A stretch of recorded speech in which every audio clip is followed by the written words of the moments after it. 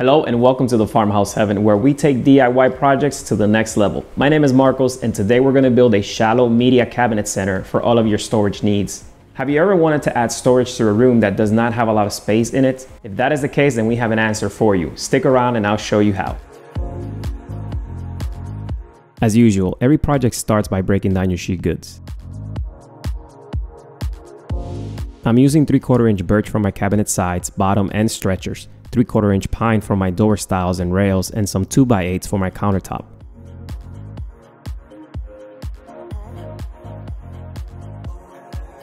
I add pocket holes to my cabinet bottom and stretchers, ensuring these will face down and behind the cabinet to hide all pocket holes.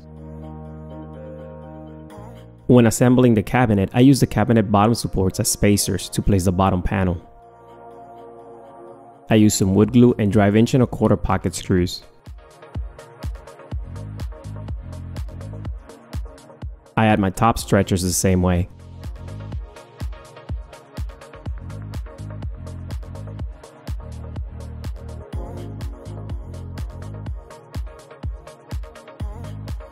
For the bottom stretchers, I add some 1¼ inch construction screws from the bottom panel after gluing it in place.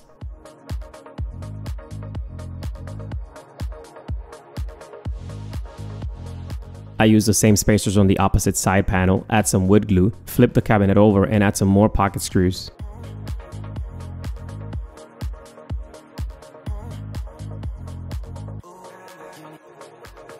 I also added these corner braces with some wood glue and 1¼ inch brad nails for additional support. I measured the center of my bottom panel and assembled the bottom support using wood glue and pocket screws. Since I already have the cabinet on the workbench, I added shelf pinholes with a jig for adjustable shelving. Just make sure to secure it in place in order to avoid motion while drilling. This can cause your shelves to be out of adjustment later. I also take the time to sand the inside of the cabinet before adding the face frame. I sand the interior with 220 grit. Then I move on to the larger cabinet and repeat the same steps as the small cabinet.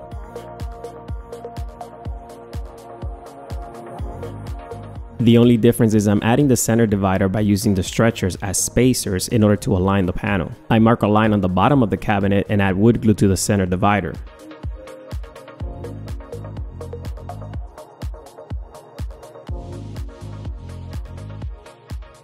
Drive some brad nails to temporarily hold the panel in place, check for square, then I countersink some 1¼ inch construction screws from the bottom of the cabinet.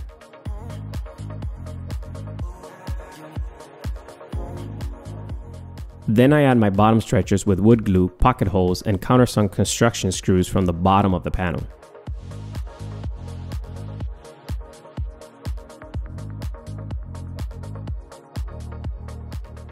Lastly, I install the top stretchers using the same method.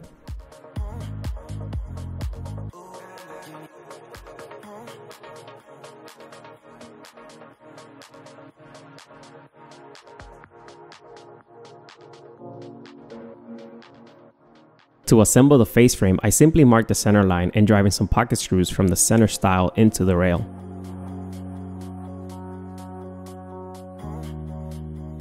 I attach the outside stiles with pocket screws as well. Now I don't glue these in place in case my assistant decides to make a mistake and I need to make adjustments later. The smaller cabinet only has 2 stiles and rails. No middle rail to worry about. Now I add wood glue to the cabinet and attach the face frame using some 1¼ inch brad nails. Yes, of course, I do utilize a few clamps to hold this in place.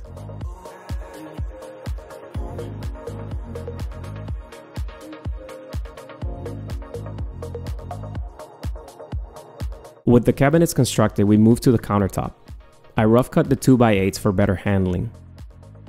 Then I run them in my planer to flatten them as much as possible and avoid excessive sanding later. Don't worry, if you don't have a planer, it's not the end of the world. Just make sure you have plenty of sandpaper and elbow grease. I try to find the straightest edge and run that against my table saw fence. Then I rip them to size and join them later. I know they won't be perfectly book matched, but this will be close enough where I can use some clamping force to join them later.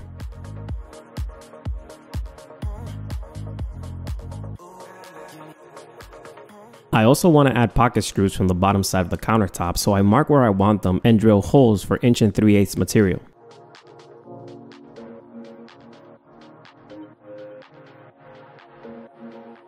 Then I add tons of wood glue and use my specialty glue spreader to evenly distribute the glue.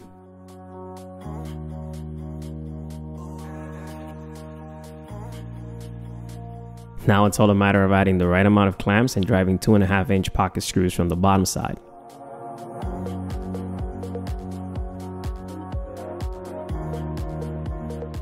And remember to wipe off as much glue squeeze out as possible so you don't have to sand so much later.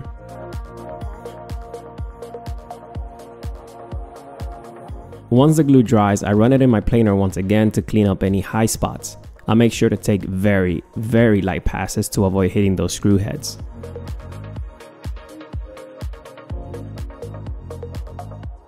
Then some light sanding with 220 grit.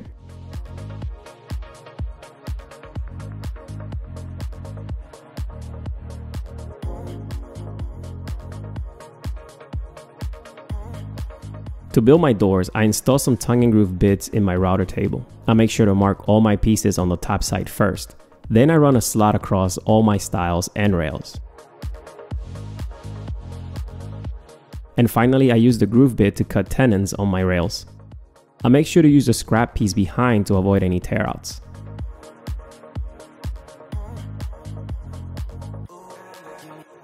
The door construction is pretty simple from here. I use some panel clamps to square things off, add some wood glue to the joints, attach the door insert and apply clamping force. Just make sure to align these panels as best as possible.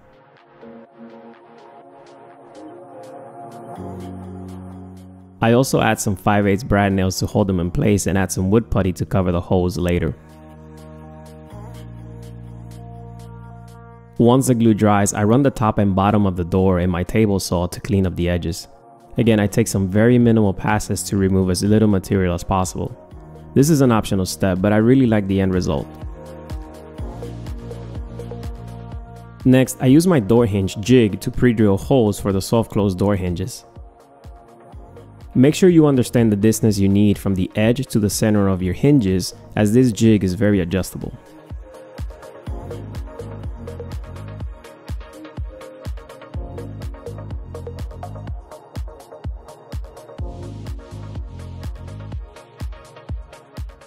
I finish the doors by adding a little caulking to the seams.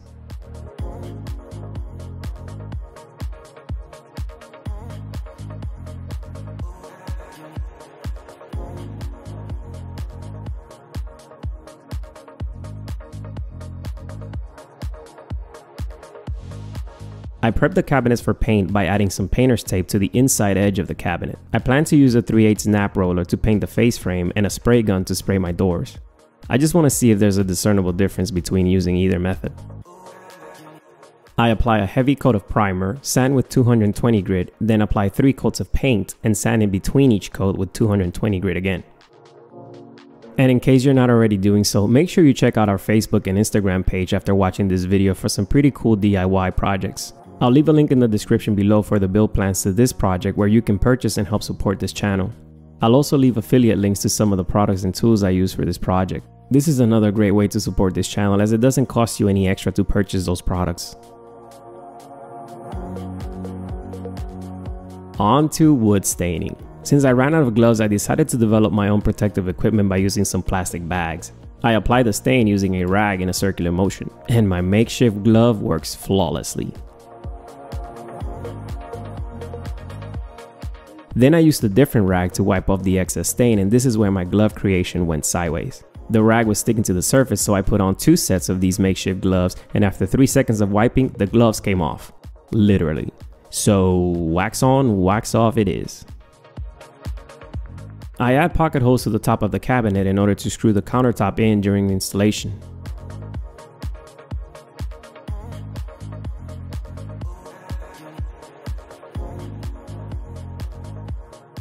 I add 1/2-inch overlay soft close door hinges.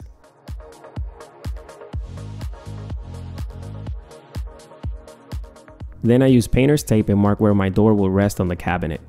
I use a straight board as a spacer to hold the door while I drive the screws in place.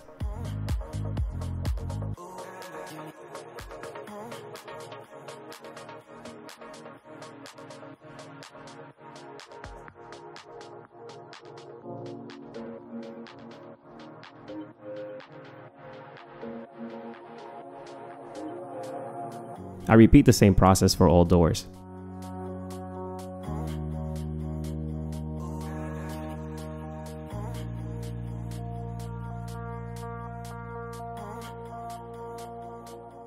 And finally, installation.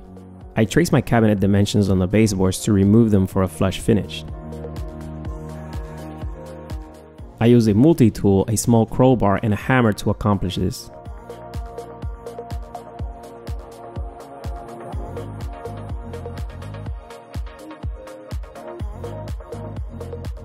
I joined the cabinets using some clamps, then I placed the rear of the cabinet on the floor in order to drive some screws from the bottom, top, and sides. I do this because the cabinet is way too wide to bring into the room in one single piece.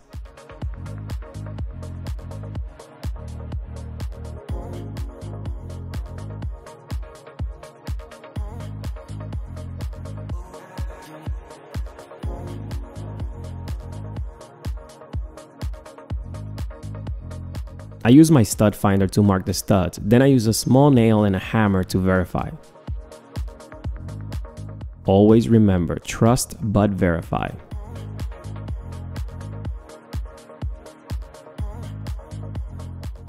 Then I drive 2.5-inch construction screws into the studs.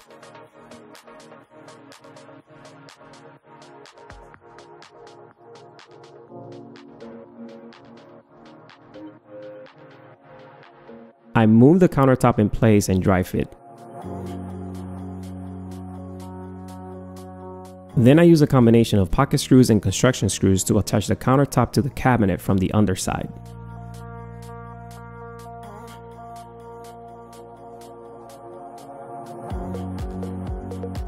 I complete the install by adding some caulking around the edges for a complete flush finish. The best part, we added tons of storage in this room to accommodate a media library, kids' toys, games, you name it, but we didn't take up too much space inside the room. Let me know your thoughts in the comment section below.